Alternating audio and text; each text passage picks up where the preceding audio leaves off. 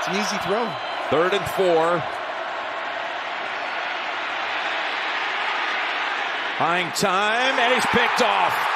He's picked off by Chamari Connor.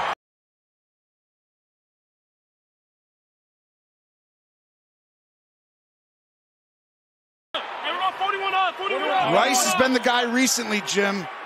Kelsey's only had 1 touchdown in the last 5 games. Teams are really game planning for him.